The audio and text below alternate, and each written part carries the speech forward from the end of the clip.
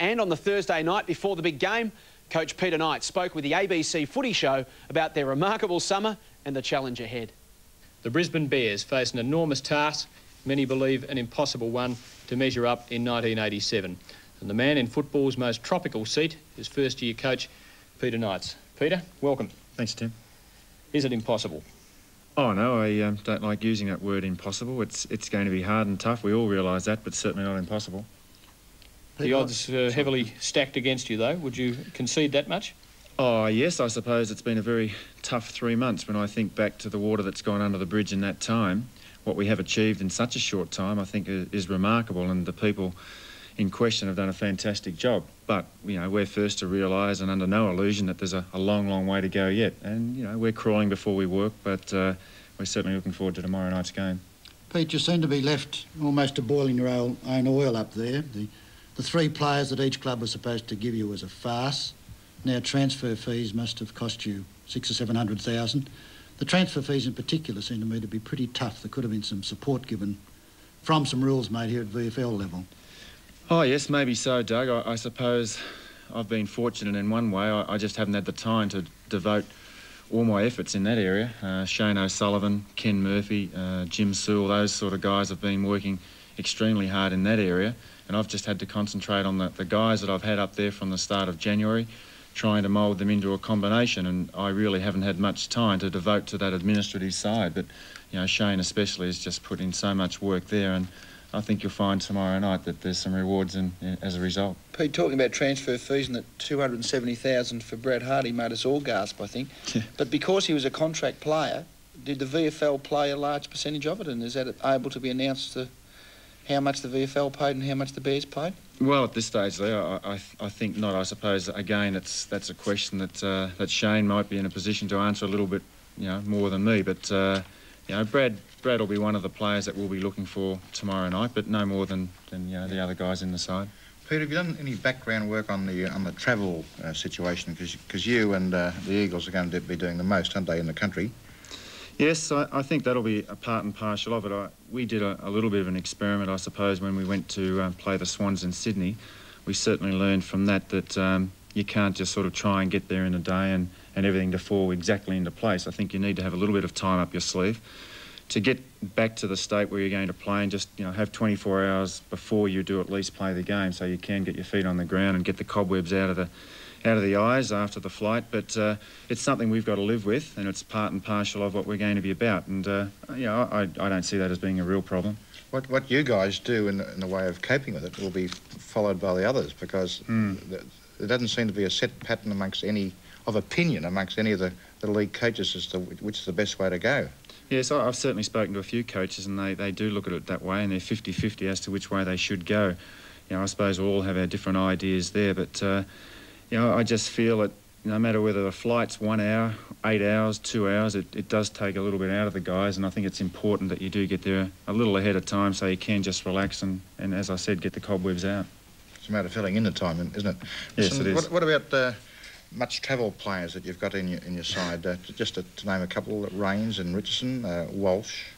Yes, well, I think, you know, we've got a lot of players that are much travel. When I think back again to the beginning of January, when we all assembled in Brisbane for the first time, our first training run, we had players that had come from 6 different states, from different clubs within those states, and, you know, it was a big introduction that first night that took longer than the training session.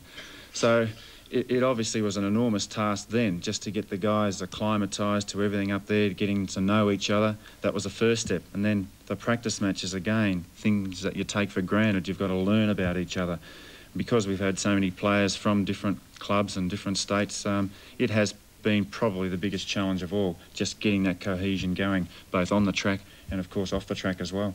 Have you found, Peter, there's a lot more sort of socialising, you know, when we talk about them being sort of stuck up in the state, not with, you know, with a lot of sort of family or that kind of thing up there, that the difference between the Bears situation and all your years at Hawthorn, where players sort of go home? And I think that's definitely correct.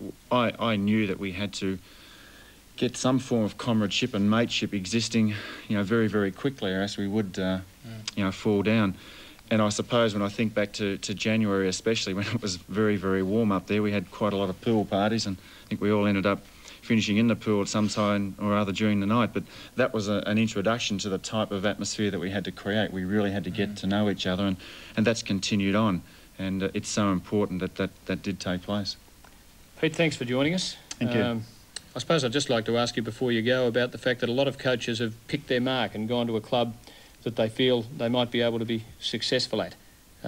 You've really jumped off the deep end. Have you done that, though, to a certain extent? I mean, do you feel you can be successful there? Oh, sure. I feel that, as everyone does, that it was an enormous challenge, and I realise that the responsibility is there. But I also look at it as being an exciting venture and something that is going to go down in the history books forever and a day, and to be a part of this initial onslaught, if you'd like, you know, I'm very excited about it. But as I said, I'm first to realise that there's a lot of work in front of us, and we all know that. And if we all get in there and do it together and not try and do it as individuals, I'm quite certain you'll see the results will come. Good luck. I'm sure no one will begrudge your success when it comes your way. Thank you. Well, it loomed as an enormous task for the Bears. North Melbourne first up at the MCG. The Roos having finished 4th and 7th in the previous 2 seasons, and once again expected to be a September contender in 1987. After the break, we'll take a look at what the experts had to say ahead of Brisbane's first VFL match, and then we'll take a look at the highlights from that historic Friday night in round 1 of 1987. That's all still to come in our special feature on the birth of the Brisbane Bears, right here on Footy Flashbacks. Now towards the pocket, Adler! Oh, what a mark! Fox Footy Channel. Welcome back to Footy Flashbacks and our special feature on the birth of the Brisbane Bears over the summer of 1986-87. It had been a massive summer for the Brisbane administration, led by coach Peter Knights, football manager Shane O'Sullivan and chairman Paul Cronin. They'd worked practically non-stop around the clock to put together a playing list, then secure and upgrade a playing facility, settling temporarily for Carrara on the Gold Coast rather than in Brisbane proper, after plans to base themselves in Kedron and Boondall fell over. They'd found a major financial backer in Christopher Skase and spent the summer finding houses to live in, relocating their families and finding part or full-time jobs to supplement their playing income. Now, somewhere in between, they also had to find the time to bond as a playing group, develop and learn a game plan and settle an on-field structure to challenge the very best football clubs in the country. Their first up assignment in 1987 saw them pitted against North Melbourne in the Friday night season opener at the MCG, a ground which many of the Bears players had never even set foot in before. They'd been harshly labelled the Bad News Bears by the Melbourne media, a hodgepodge collection of cast-offs and rejects from other clubs amidst untried interstate players and unknown draftees. Needless to say, the Melbourne football establishment were less than impressed with their chances of rolling the Roos. Here's how the ABC Thursday Night Footy Show previewed the historic Round 1 clash. Well, now let's start talking about the football matches to be played over the next 3 days, and it kicks off tomorrow night at the MCG with North Melbourne going in against the Brisbane Bears. North Melbourne with 3 new players in their lineup: John Mossop from Geelong, McRae from Sandgate in Queensland, and Dale Holmes up from the under-19s. And the Brisbane Bears, well, they've got heaps of new players. Ron Barassi, have they got a chance? Well, Peter's alongside me here, but I'm not scared because you are separating us too. Big, strong man that I am. I don't really think that the Bears do have a chance. What will happen during the season, they'll gradually coalise their spirit and be a very forceful team and really be competitive, because they're up there all alone, and we saw that happen with the Sydney Swans well before last year. I mean, they haven't improved at all, the Sydney Swans, in spirit. How they've improved is in talent. And that's, of course, where the Bears will be let down at this stage, because I just don't feel that they've been able to recruit anyone more than players who are struggling for a place in the side, with the exception of, you know, guys like Hardy and Danella, of course. But I just don't think Pete's got the players at the stage. I'd love to see them win, though. North to open with a win. I think North will open with a win. They're going to miss P. Cracker, of course. But they just got too much experience and too much pace, I would think. Jim Cracker in, Phil Cracker out at North Melbourne. Well, it was billed as one of the great mismatches in the history of the game. The talent-laden Kangaroos against the Bad News Bears in the 1987 season opener at the MCG. As the experts put it, they will bond eventually, but not in time for this game, surely.